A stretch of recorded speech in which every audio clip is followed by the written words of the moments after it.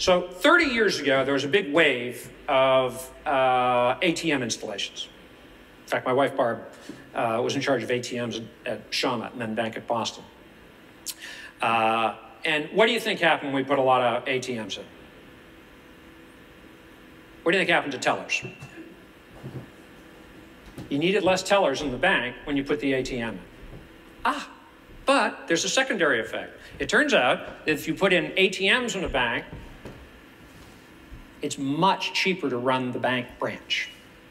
And so what banks did is they opened many more branches.